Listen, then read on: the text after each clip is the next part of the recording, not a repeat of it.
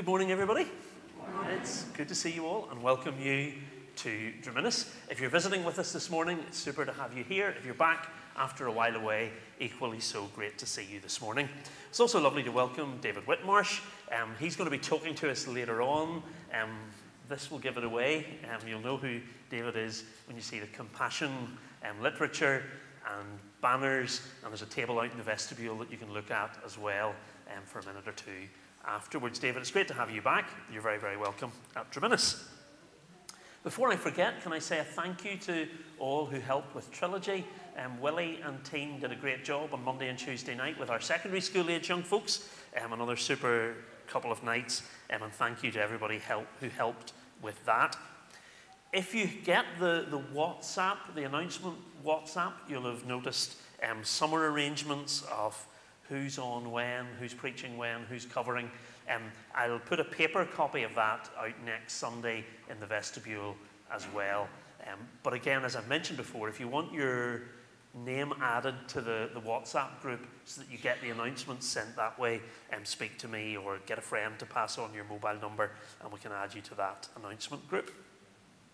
Remember that next week, being the first Sunday in July, we go to the earlier time of 10 and then Red Rock at 11:15. So our morning services in the summer are a wee bit shorter, Druminnis at 10 and then Red Rock at 11:15. Just on that topic of the two churches, this, actually probably even around this particular Sunday, marks the occasion that Druminnis and Red Rock as an idea became a reality. We've been joined for about 100 years and we're going to mark that officially in September. I think we are one of the oldest unions of two Presbyterian churches on the island. And so at the beginning of September, among other things that we're going to do, we're going to have the 1st and the 8th of September where we meet together as one church family. So the 1st of September will be up at Red Rock and the 8th of September will be here. And we'll go to them a Sunday, they'll come to us a Sunday before we get into the normal routine of our winter activities with Sunday school and everything else. So that's one thing to keep in mind, and there'll be one or two other special markers of that 100 years. And we want to thank God for that union that we've had with Red Rock and mark it in a special way. There are a couple of boxes in the vestibule that I want to mention. One is for sensory toys to go with Lucy to Uganda. If you want to look at the box, you'll get an idea of what's in that box. And next Sunday still wouldn't be too late to leave one or two things there. And then also we've mentioned Myanmar and the BST, the Biblical School of Theology, and the Elpis School in Yangon, where I was in the autumn. Any books of any type, reading books, any sort of books that you might give to a sort of 4 to 14-year-old, those are going to be transported later on in the month to Myanmar. So if you want to leave anything off in the next week, do that, and then we'll get those sent off with James Farmer. Those are all the announcements that I want to make this morning. James is going to lead us in worship this morning. I'll be back up in a wee minute or two, and David will be up as well. But James, thank you for leading us in worship this morning.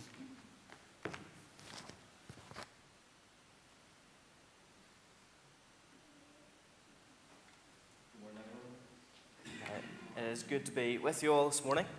We're here to worship God. And as we worship God, read these verses from 1 Peter chapter 2, verse 9. You're a chosen people, a royal priesthood, a holy nation, a people belonging to God, that you may declare the praises of him who called you out of darkness into his wonderful light. Let's stand to sing, Lord, your church on earth is seeking.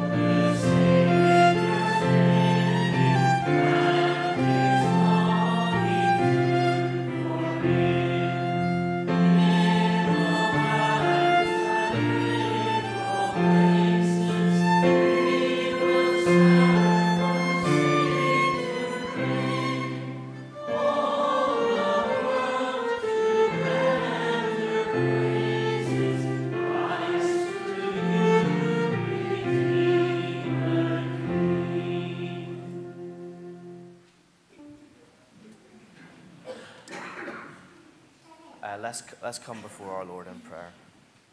Let's pray.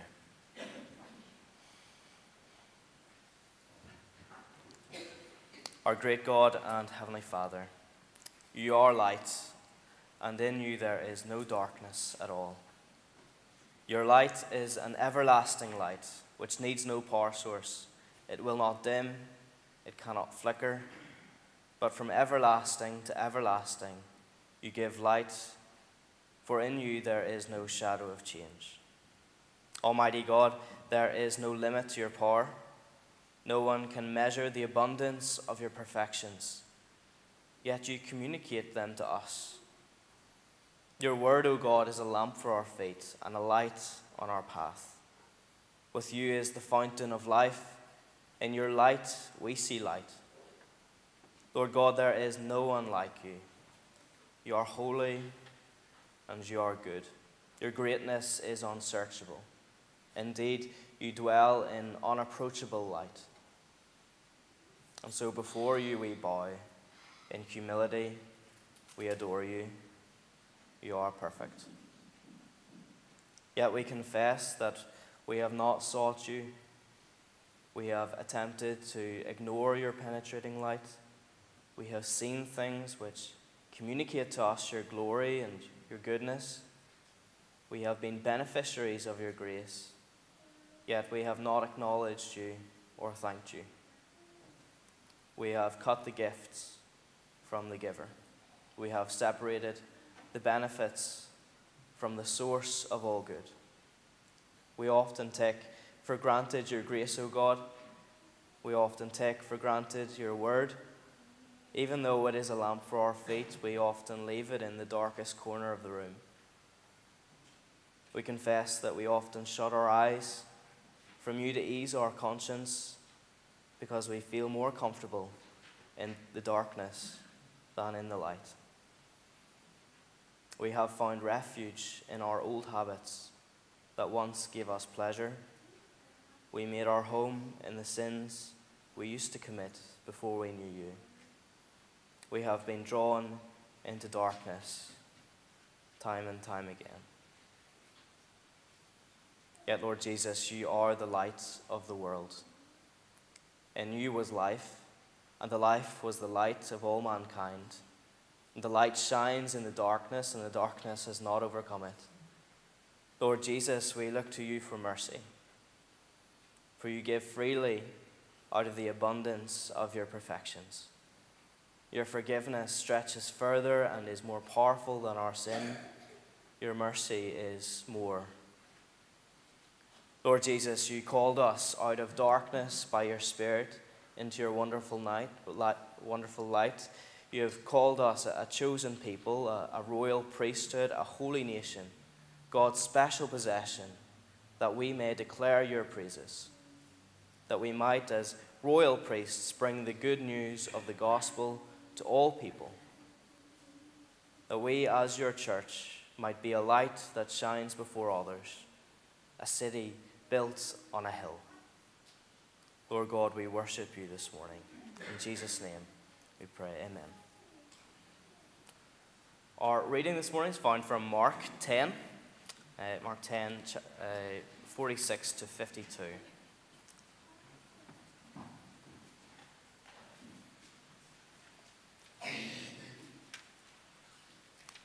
It's Mark 10, 46 to 52. It's on page 1014 in the Pew Bibles. Or 1015.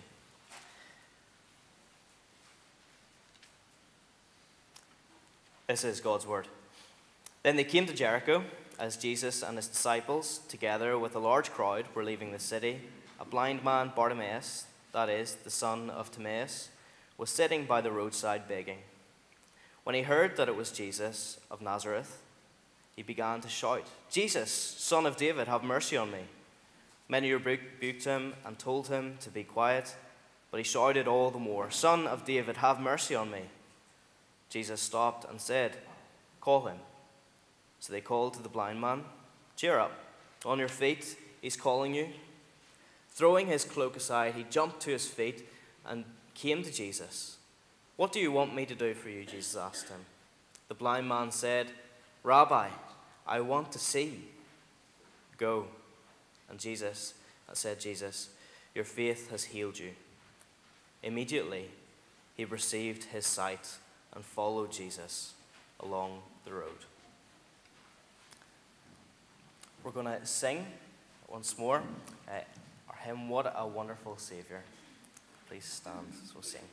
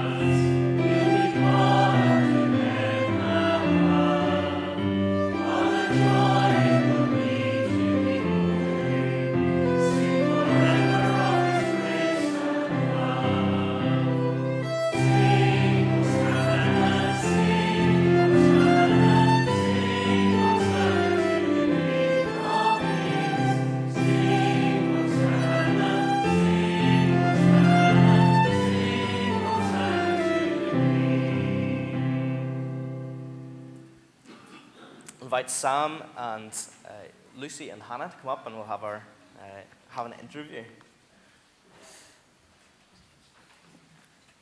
Oh yes.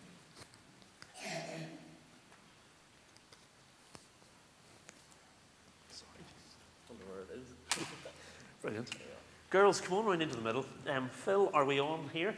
Brilliant. So, girls, at the various stages that you're talking, I'll get you to step forward and talk into this, and then everybody will hear you. So speak to them and don't worry about me, is the general rule. Lucy and Hannah, great to have you back. I've said in both churches, one of my joys and excitements is to see not just the row of children that we have through the winter, Sunday by Sunday with us at Sunday school and in worship, but it's even more exciting to me to see young adults, teenagers progressing through, still coming back, still following Jesus and wanting to serve him. So girls, that's my biggest excitement, having you in church for that reason, never mind what you're doing this summer. But what are you doing this summer? Lucy, I'm going to let you go first. Where are you going, when are you going, and who are you going with? So fire away. So on the 14th of July, I'm heading to Uganda. I'm going back to the same place where I was last year, Nakasongola. So it's about 4 or 5 hours north of the capital, Kampala. I'm going there with It's 2 girls from Kilkeel who have set up a charity called Hopeful Horizons, and they go out to work with children who have special needs. So we'll be going out there in July just to work with them, going around the community and try and helping them as best we can. Brilliant. And you're currently studying nursing, so you've got a... Yeah. At least I have some sort of background even to help them. And with Katie as well. So yeah, you have all the practice in the world. Brilliant. So just to keep it in my memory, 4 hours north of Kampala, 14th of July? 14th of July, for 2 weeks? 2 weeks, yeah. Brilliant. Okay, Hannah, we'll do the same with you. So where are you going, when are you going, and who are you going with? Perfect. I'm also going to an African country, but I'm going to Kenya, not Uganda. And I'm actually going on Friday coming, which is the 5th, but we land on Saturday the 6th, so I'm kind of travelling throughout that day. And I'm there for 2 weeks in a place called Kikuyu, which is just outside Nairobi, about 20 minutes. and I'm going with a team from an organisation called Mission Africa, which I'm sure some people have heard of. And there's 4 people in our team, so myself and 3 other ladies. And yeah, we're going to volunteer primarily at a rescue centre for vulnerable women, which is sort of aided through a local church, and doing bits and pieces in a home for the aged and in a girls' school as well. So sort of a bit of a mix of things to do with women and women's leadership through the church. Brilliant. Just when I have you on that, the team of 4 ladies, 2 older, 2 younger? 2 ladies in their 50s. Oh, thanks. Older. Age of your daddy. Yeah, and then myself, and then another girl who is a student at Druminnis. So we're kind of the 2 student team. Crazy the way the world works. We turned up at Hannah's commissioning service, and I recognised a couple. I thought, where have I seen you guys before? And the guy, as I have changed in 30 odd years, so this fella had changed. I realised I'd played in the same under-15s medallion rugby team at Ballymena Academy in 19-something, and his daughter is the other girl that's going, the other Sarah. Yeah. So brilliant. I'll bring Lucy back a wee minute. Hannah's sort of veered into what you'll be doing. Lucy, tell us a wee bit about what you're going to be doing when you're away. Okay. So the charity was set up by 2 girls from Kilkeel, and one of which is a learning disability nurse. But they're already out in Uganda, so on the 14th I'm heading out with their cousin, who is a special needs teacher. So when we go out there, we'll be going around the community and then trying to get physio, even for the children, so that they're able to go to school, source wheelchairs for them, because some of them don't actually have wheelchairs and they're just crawling around the floor, which means if they get wheelchairs, they could actually go to school.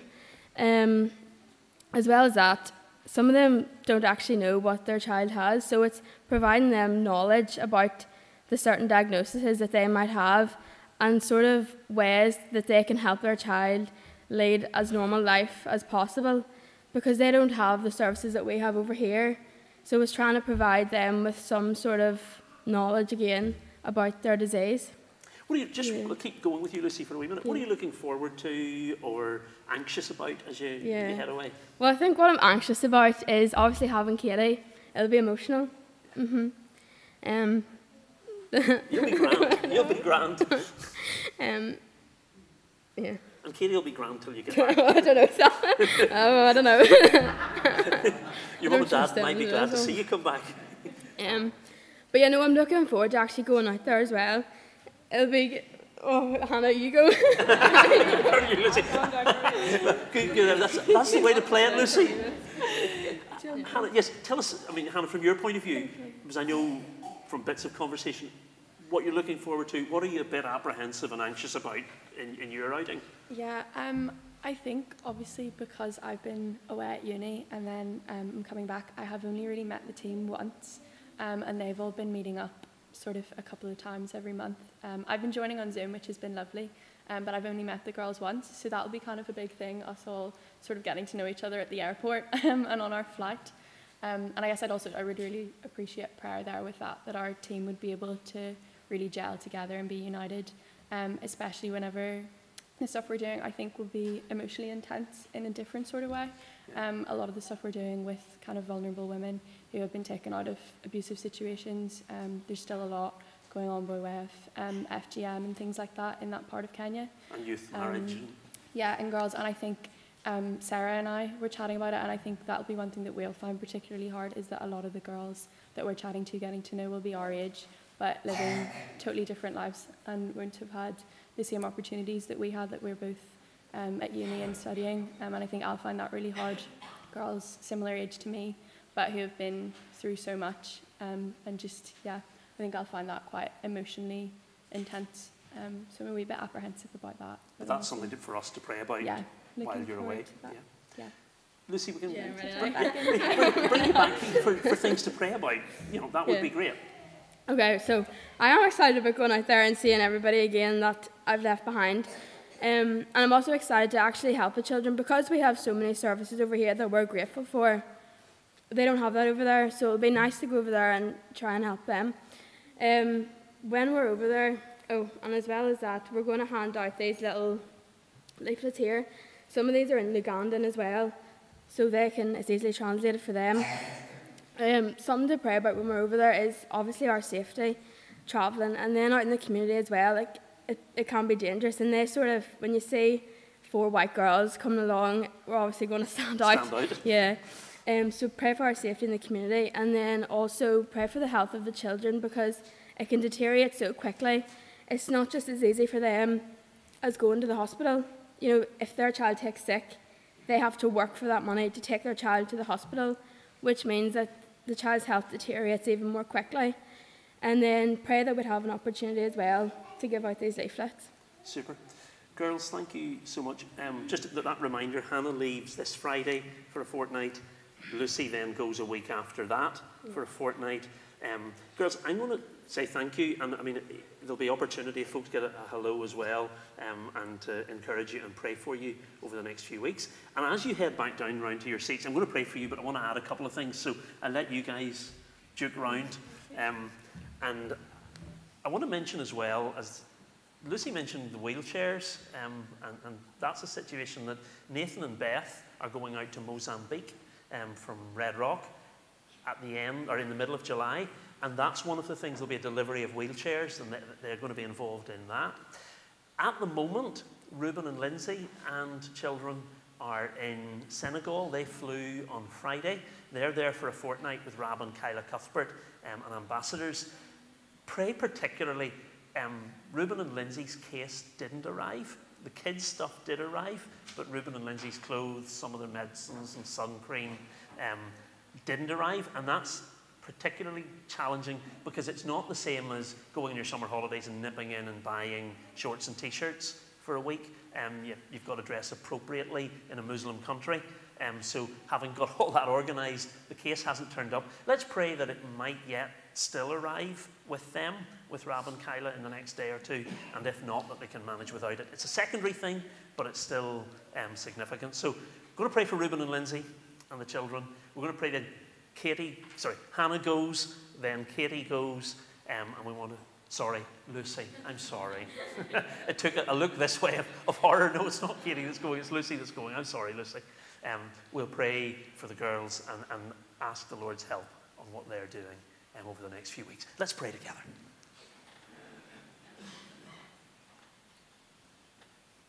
Father, I thank you this morning that this is good news not to be kept to ourselves. And forgive us when our vision of you has merely been the God who gives us things, who blesses us and our own, and our eyes never lift to see the world around us. And so to that end, Father, we thank you for Reuben and Lindsay and their children out in Senegal with Rab and Kyla. We pray for their safety. Father, we pray that if it's your will, that case would turn up and that would make things a bit easier for them. We pray, Lord, even this evening as they go to the ambassadors' presentation evening and prize night, that they would make friendships that would allow them to be useful to your kingdom as they work with some of the young people from that predominantly Muslim community over the next fortnight. Father, protect them and help them to shine for you. Lord, we pray for Lucy as she heads to Uganda in a couple of weeks' time. Father, thank you for the link that she already has, not only with that country, but the burden that you've placed on her heart for those with additional needs. Father, I ask and pray this morning that by your Holy Spirit you would use the gifts and the compassionate heart that you've given Lucy as she works alongside these girls in challenging situations, equipping and helping. Lord, we pray that even in the time that she's there, she would see the difference that her going out can make.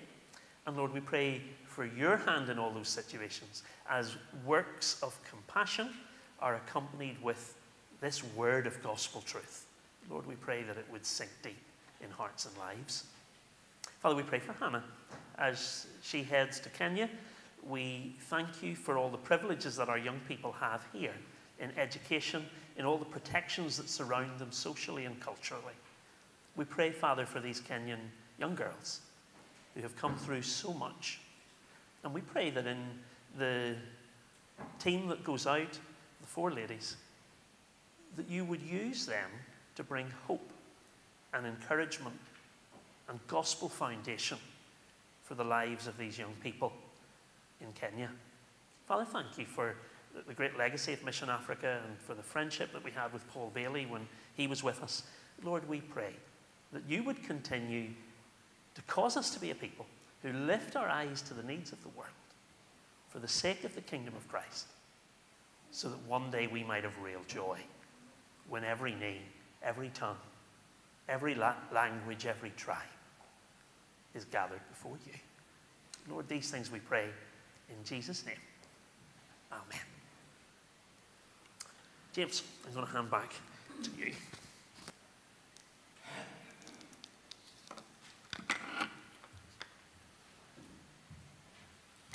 We're going to sing once more. We're going to sing "There Is an Everlasting Kindness."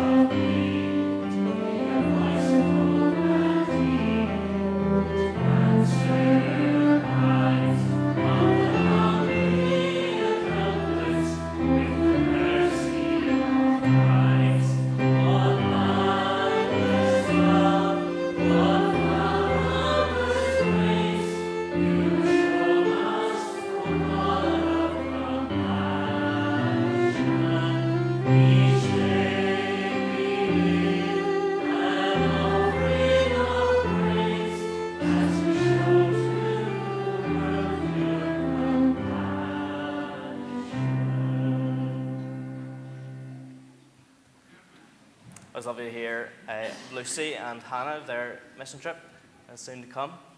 We're going to hear from David now. I'll welcome up David. David's here representing Compassion UK, and we're very thankful to have you here, David. And boys and girls of Children's Church at the stage. So they get to escape.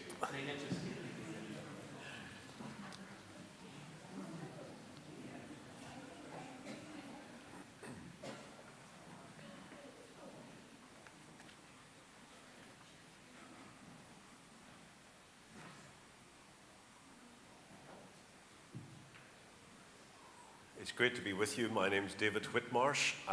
I grew up over those fields in a place called Rich Hill, and that's why I speak like this. This is my County Armagh accent. I've been 31 years in England, so you have to talk slower in England, and you have to pronounce some words differently. They couldn't tell the difference between a farmer and a fireman. And lots of other, no idea what oxters are. And fernenced, they had no idea what that meant. So there's some words we use that they don't understand, and there are other words that they use, like grockle. I bet you've never heard of a grockle before. They're the tourists who come and block the roads. My first church was Cheddar in Somerset, and the tourists come on a Saturday. It's an absolute disaster. You don't go near the main road on a Saturday, because the tourists, they're bumper to bumper, and it's about 2 miles an hour on the main road. So they're called grockles, but that's maybe a new word for some of you. However, I'm here to talk about compassion, and thank you for what you're doing for those living in extreme poverty. Thank you. What you're doing is amazing. I don't have a clicker, so we're going to do a thumbs up if that's okay. Lads, thank you. This is the compassion difference. We work among those living in extreme poverty. The UN define extreme poverty as living on less than $2.15 a day. That's about £1.80, so it's not very much. People say to me, but aren't there people poor in Northern Ireland? Yes, there are. I usually say not many of them die of starvation. I actually asked the chief executive of NSPCC, how many children in the UK, this is the whole of the UK, die each week of starvation? And the answer is 1. Okay? Now compare that, so that's 52 a year roughly, 50 or so a year die in the UK of starvation. That's children. The comparative figure for the developing world is 5 million. 5 million. So there's 50 children that die of starvation in the UK every year, and there's 5 million children die in the developing world each year. That number is coming down, but it gives you a sort of perspective on it as well. Compassion works in the slums, works in the poor areas, and our work is Christ-centered. Now, don't get me wrong, teachers are essential because we believe in education. Healthcare is essential because we believe in being healthy, and that's important. Safeguarding is important, and we do that. But the most important thing of all is Christ. Jesus changes lives. And when, as a pastor, you get to the end of it all and you're conducting a funeral, the most important question of all is, did they know Jesus as their Savior? Did they live for Him? And is their eternity secure in the Lord Jesus? And that's why we always share the gospel. That's why every child hears the gospel every week. And we know the gospel changes lives. The second thing, and it's a C as well, church-driven. We believe that God has ordained the local church to be the carrier of the gospel. So we come alongside local churches, we work with them, and we enable them to reach the children in their area and make a difference for those children. One of the slums I visited in 2019 in Nairobi had a population of about 500,000. I'm told that the population now is 1 million. And in that slum, we had one church partner, and there they ministered to 300 children and their families. But as you can guess, in 500,000, 500,000 home, 500,000 people, 300 children is just scratching the surface. But it was my joy to see and hear the work that was going on there, to understand how a Saturday works. We pay for them to go to school. It's a nominal fee, but if you have no money, you can't afford it. We pay for them to have a uniform, to have shoes, to be able to go to school. And on a Saturday, they come to the church project, and that runs from 8 a.m. to 6 p.m. And in the church, they hear about the Lord Jesus, they sing, they do quizzes, they do memory verses, and they have a hot meal, and also have games. And when you're poor, there's not much fun, and they give an opportunity for recreation as well as work. They learn skills, vocational skills. They go away being able to weave and make things, soap, do hairdressing, be involved in IT. Everybody wants to do IT nowadays. But we teach them those sorts of things on a Saturday, and then we say you're invited back to church on Sunday. And over 95% of the children do come back to church on a Sunday because that's where their friends are and that's where they love to be. So everything's church-driven. The church tell us what they need in that community, and we try to meet those needs. Every gift that you give, we guarantee that 80% of it goes to the church, and the church are able to distribute that gift as they see need and they believe is the right way to do it. Everything we do is child-focused. We believe no child should live in poverty, and we believe we can make a difference. So if we, at the beginning, find a lady whose pregnancy is at risk, we will come alongside that lady and make sure she has sufficient food and nutrition to eat so that she is well when the baby is born. And then we'll make sure postnatal, that there's care. We'll take her right through to primary age, right through to secondary age, right through adolescence, and make sure they have a vocation or an employment or a degree and are able to earn a living, make a living for themselves.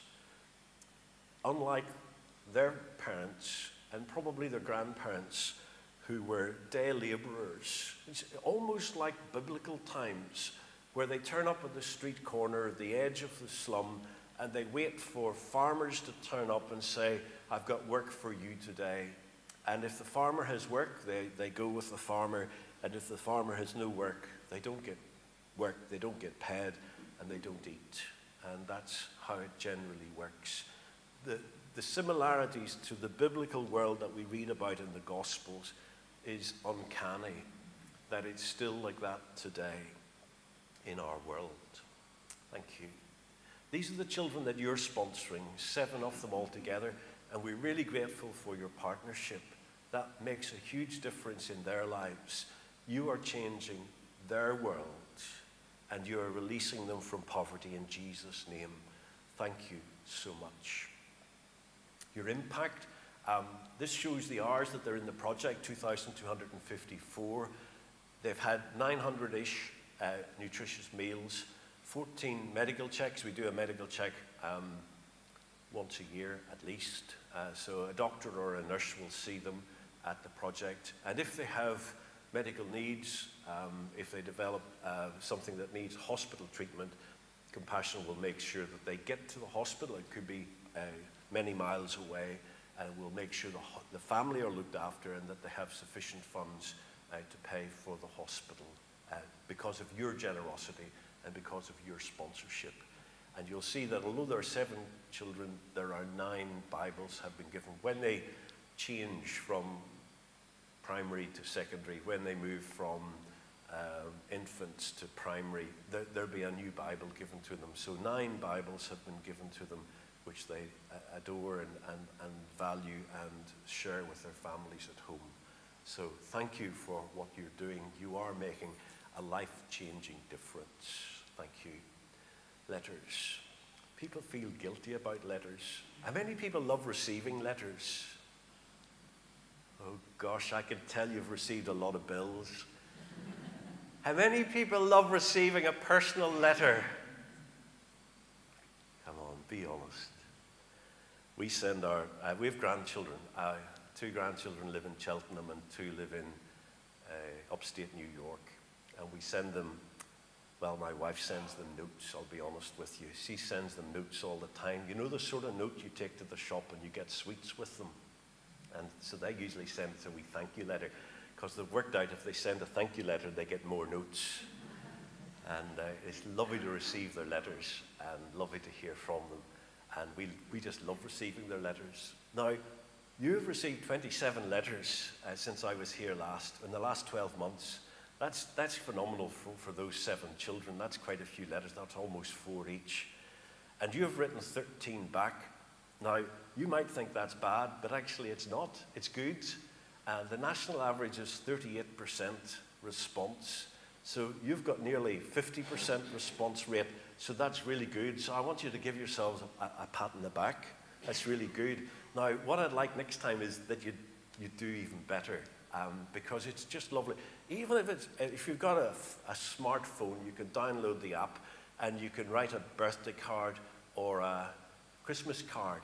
And even if it's only a sentence or 2, I'm a man of few words. You'll laugh at that, won't you? But just to say thank you, I love you, you're special, you can do this, God loves you. Here's a verse we learned in church today, and it's really spoken to me. And share that with them. Share what God's doing in your life and ask them about their life and how it's going. And do stay connected. Do send a little note. We'll remind you about their birthday about 10 weeks in advance. That's because the whole process, even though you do it digitally, it may take 8 weeks before that's hand-delivered to the child.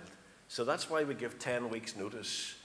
And that's why we give you plenty of warning to send a birthday note to the child, and it's hand-delivered, and even though you did it on your phone, it'll be a piece of paper or card, and it'll be delivered to them.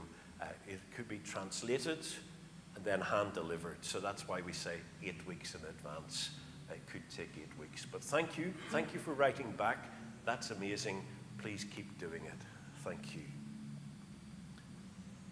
Yeah, that's amazing. I want to think about Bartimaeus. I suppose to be politically correct today, we'd say he was visually impaired.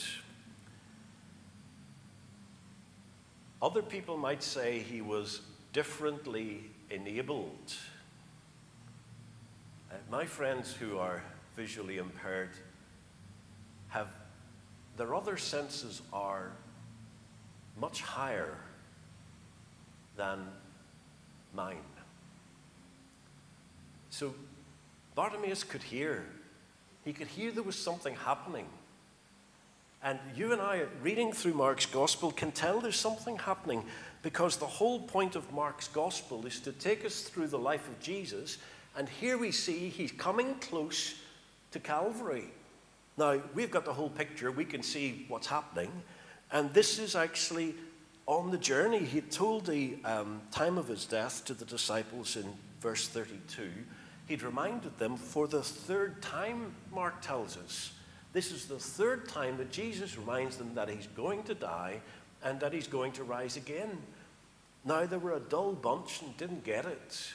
But that's the whole point of the journey. And here he is, leaving Jericho with his disciples and a great crowd, and the blind man Bartimaeus, the son of Timaeus, just in case you get confused, was there. And he heard the commotion, he heard the noise, he knew there was something different happening. And he heard it was Jesus of Nazareth. And so he shouted out, "Jesus, son of David, have mercy on me." And many rebuked him. Be quiet. There are many people that will put someone with a disability down. Do you know, in the developing world, if a child is born with a disability, they're often left to die. Breaks our heart. Because as Christians, we believe that every individual, whether differently enabled or not, we believe they're made in the image of God. We believe God loves them, God cares for them, and we believe that Jesus died for them. So that's a challenge. for Christians when they find out and find a baby that's been abandoned. I've heard of babies who've been abandoned on a rubbish tip. I've heard of babies that have been abandoned in banana fields. And thankfully for those two children, there's been a Christian who's come along, rescued the child, adopted the child, and fed the child and raised the child. And this man was very well used to people telling him to shut up. So do you think he stopped when they rebuked him, told him to be quiet? No, not at all. He cried out all the more, Mark says, inspired by the Holy Spirit. He said, "Son of David, have mercy on me." He knew who was passing by. He recognized him as the Son of David. He knew he was someone different, and he cried out to him. And Jesus stopped. I find this remarkable. In our busy world, in our busy lives, we've all got places to be, things to do, people to see. And the temptation is that we remain focused, and we've got that focus in mind, that place in mind, that person in mind, that job in mind, and we just forget about everyone along the way. But Jesus was moved with compassion, and he stopped for the one. There's a great crowd with him. He could have said, "I'm okay, I've got the majority of the people here. I'm not going to worry about that man. He's visually impaired. He's blind. He's not that important. I'll keep going. I'm going to Calvary. I'm going to Jerusalem." But Jesus stopped and said, "Call him." And they called the blind man and said, "Take heart, cheer up, get up. He's calling you." And throwing off his cloak, you see, there's nothing wrong with him physically apart from his eyesight. He jumped up, sprang up and came to Jesus. His legs were fine. He jumped up. And Jesus said to him, "What do you want me to do?" I'd love to have been there to hear how Jesus says those words, because we don't get the intonation, do we, in the question when we read it. What do you want me to do? What do you want me to do? What do you want me to do? So there's different ways you can ask the question. But the blind man knew immediately what he was to say. Because the thing that prevented him from working and making a living, the thing that prevented him from having dignity and choice, the thing that was hindering him was his eyesight. If he had his eyesight, he could work, he could make a living, he could no longer beg, and he'd be released from poverty. And so he said, "Rabbi, let me recover my sight." What an amazing thing. Jesus said to him, "Go your way. Your faith has made you well." Simple words. In other places, he used spittle and soil and all that sort of thing. But in this instance, on his way to the cross, before he got to Palm Sunday, coming into Jerusalem, he just said the words, "Go your way. Your faith has made you well." Jesus had compassion on him. Jesus spoke the words. And the Bible tells us immediately he recovered his sight. It was a miracle. It was God at work. And he followed him on the way.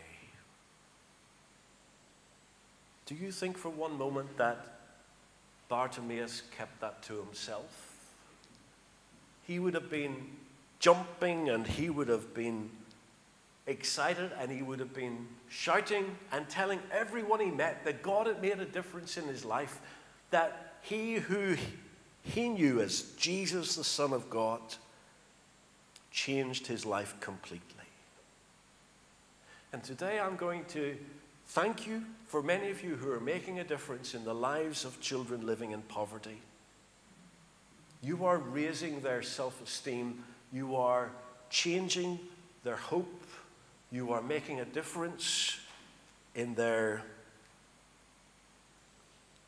feeling, their position, and their outlook. And you are changing their lives. Thank you. And I want to challenge you as well. Some of you are not yet sponsoring a child. And I want to say, a child is like a field where you have an opportunity to plant seeds, an opportunity to sow the word of God, to make a difference, and to see the outcome. You can transform lives. You can pray. You can give. And that is something that is amazing. Bartimaeus' life was changed completely because he met Jesus. And it's my prayer that children like Ange will be changed because of my visit today to Druminnis and me reminding you that the poor are our responsibility, that it's our job to look after those living in extreme poverty and to come alongside local churches in the developing world and say, we'll be your support, we'll be your strength, we'll help you make a difference. This is a little video. It's of a guy called Richmond. He lives in Uganda, as it happens. He's been a sponsored child, and he's now a pastor. And this is the difference sponsorship made in his life. So let's have the video. My name is Richmond Monera. I come from a country called Uganda. My mother was a very loving mother. My father was a very hard worker. But unfortunately, when he was murdered, everything changed for us dramatically. We ended up in a slum called Naguru, which is Uganda's worst slum. Naguru was the forgotten community. The life on the street was extremely difficult. The things I did to survive. Poverty robs children of the dignity of choice. I would have chosen school, I would have chosen food, I would have chosen health. When this compassion started, I came to our home, told my mom that Richard was going to sponsor. The amount of dancing that filled our home was beyond description. My sponsor began to write to me, and I felt known, I felt connected. They basically helped me become a child again. My pastor invited me to be part of the pastoral leadership, and I established the Pastors Discipleship Network. And so the Pastors Discipleship Network exists to train and equip African pastors. Right now, we celebrate God for 6,000 churches that have sent their pastors to be a part of our program. So what started as one decision to sponsor one young African boy has ended up not just changing the boy's family, but the boy's church and the boy's community. It's the best possible investment a person could ever make. The children that we see today will be around long after we're gone. And to invest in them, I can't think of any better investment. And so anyone who's thinking about sponsoring a child, do that, because you're investing in tomorrow.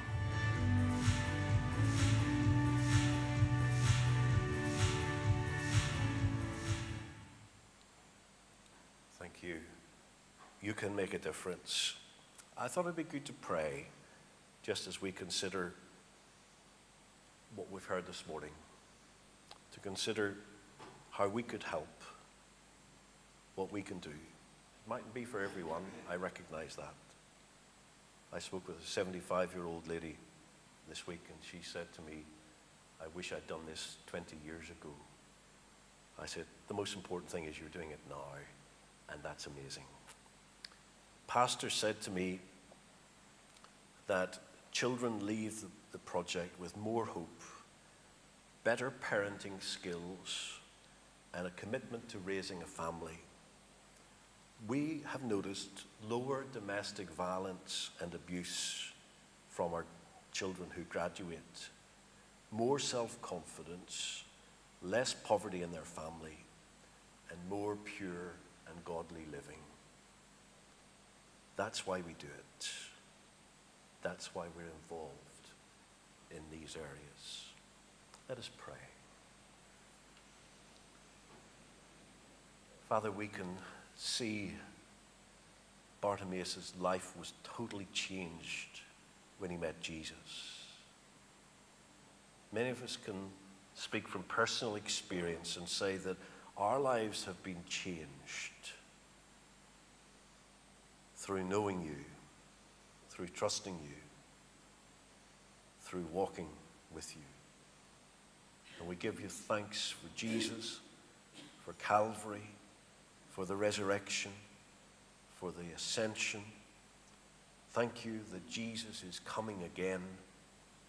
And whether he meets us in the air or whether he takes us home, we know that we are safe in him because of your grace. Thank you for children like Ange, that we have an opportunity to make a difference.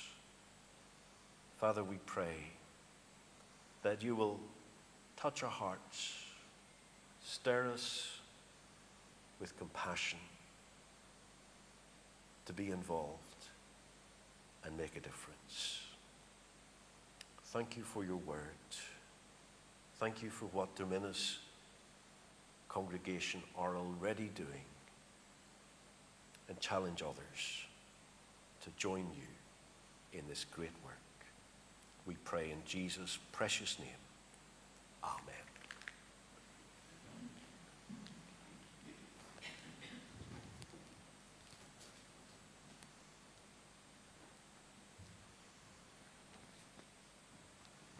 Thank you, David.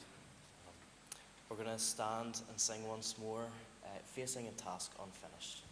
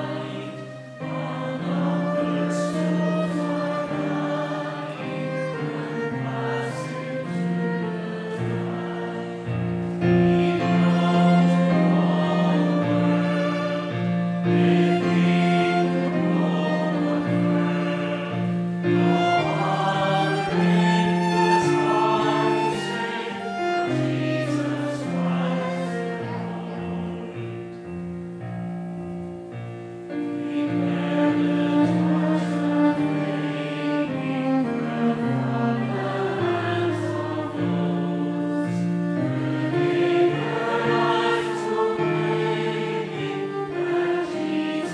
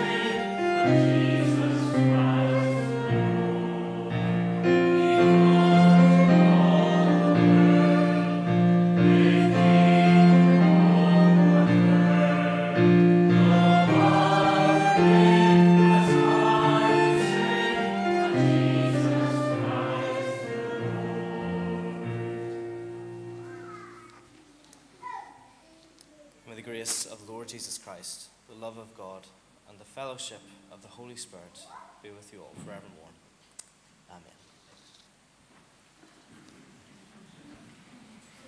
Amen.